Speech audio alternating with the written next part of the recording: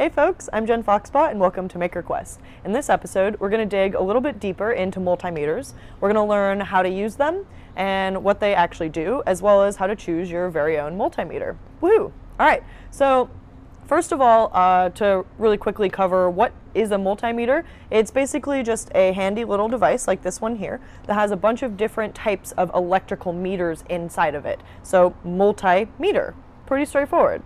Cool. So there are a few main differences between multimeters. So when you're picking one, it's helpful to know what those differences are and why you might want one type over another. So the most crucial difference is analog versus digital. So analog meters have a little dial that moves back and forth. So they show real-time changes of voltage and current, but they can be a little bit hard to read.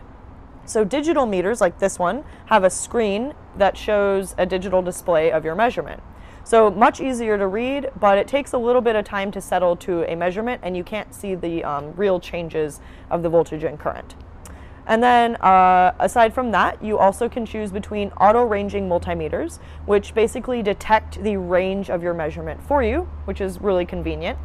Or you can choose a manual range multimeter, which forces you to kind of know a little bit about your measurement before you take it, or you can just start at the highest setting and work your way down.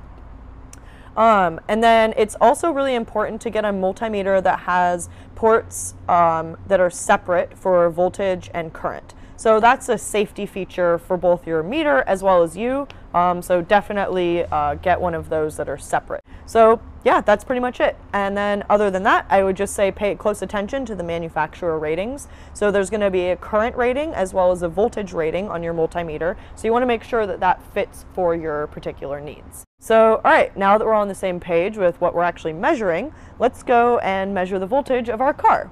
Woohoo! All right, sweet. So now we're hanging out at my car so I can check my car battery and see if it needs a replacement anytime soon.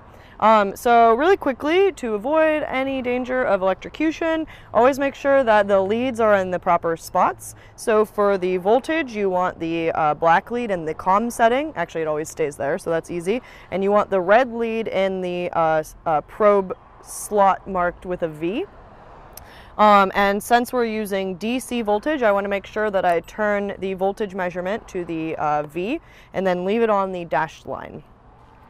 So I will make a comment about car batteries. They're low voltage, so it's not likely to shock you, but it's high amperage or high current.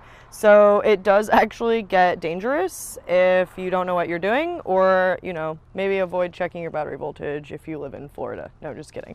But seriously, just be careful. So you want to locate your battery and then find the two leads on it. And so almost always cars will have the positive lead marked with a plus, and then the negative lead will just be exposed metal contact on the battery. So if I pull the red cap off, and I can go ahead and check my battery. Zzz, no, just kidding. Haha, no, that's totally fine. Haha, 12.52 volts. That's my car battery voltage. Easy, yay, boom. All right, so on to more cool things to do with the multimeter. So let's see how to actually measure current. So even though there's nothing going through this, going through the motions will help. So in this case, to measure current, I have to move one of the probes to the current setting, and I go to the highest current setting available. In this case, it's milliamps/amps.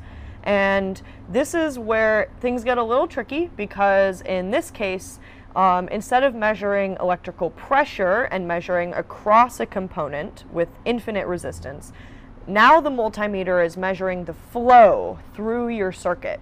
So basically you want all of that flow, all of those electrons to go through your multimeter. And so in this case, we're dealing with a situation that the multimeter has effectively, ideally, zero resistance. So that means that all of the electrons in your circuit are flowing through your multimeter.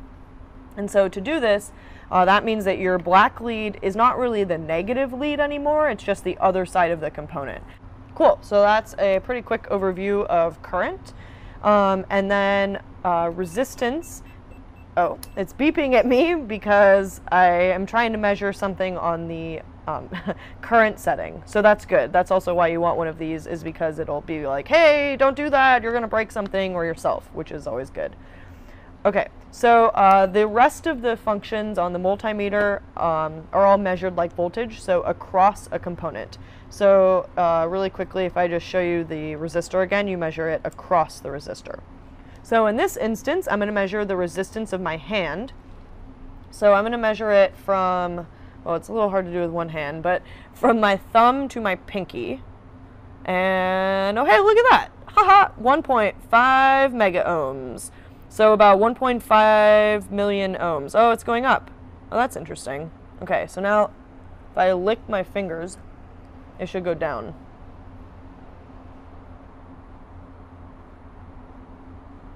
Oh, fine. Oh, it did! Oh, it went way down. Okay, cool. So I saw 300 kiloohms when I had first licked my finger, and now I'm seeing about 1.3 mega ohms. So still lower, but it's probably evaporating or something like that. Ha! So there you go. So the resistance of your body does actually change depending on whether it's totally dry or if it's wet. All right, and lastly, continuity, which is a super useful setting because you can figure out if power cords are broken or not, which I probably will have to use very quickly on this one since it's getting close to the end.